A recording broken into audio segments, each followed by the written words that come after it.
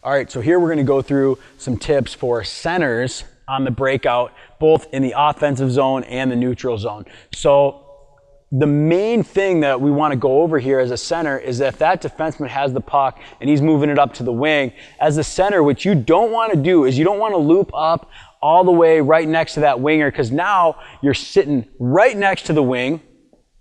One pass here, and this defenseman's covering both of you. Okay? You're making it very, very easy for that defenseman to guard you. So what you want to do and what you want to look at as a center is creating space for yourself. So if this defenseman moves it up to the wing and you're coming down here, you don't need to skate all the way down and come back up through here and just make it so much harder on yourself than it has to be. What you can do is be patient here. This defenseman has the puck, so you want to just allow yourself to be an option right in the middle of the rink for that defenseman. If they move it to the winger, boom, you're going to stay right here, get a little bit ahead, so now that defenseman has to make a decision. If that defenseman's looking at the wing, one pass and you're gone.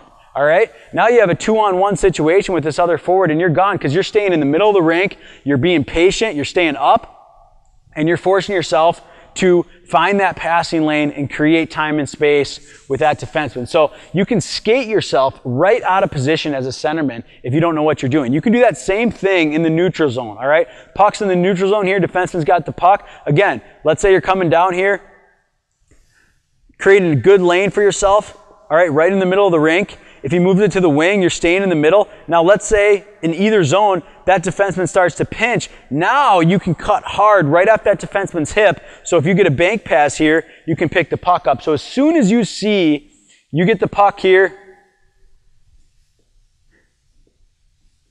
puck goes to the wing. As soon as you see this defenseman come down and you're in the middle, you go hard right off that defenseman's hip. You yell, boards, boards, board. You pick it up and boom, you're gone. Okay, so again, you're staying in the middle, you're reading the play, you're seeing what's going on around the ice, and those two opportunities, staying in the middle of the rink and reading for the pinch, are going to give you more time and space, make you a smarter hockey player, give you more offensive opportunities. So in the offensive or in the defensive zone and the neutral zone, you're going to be open for a pass from the defenseman or a pass from the wing and be able to take that puck with speed, with space, to be able to make more plays.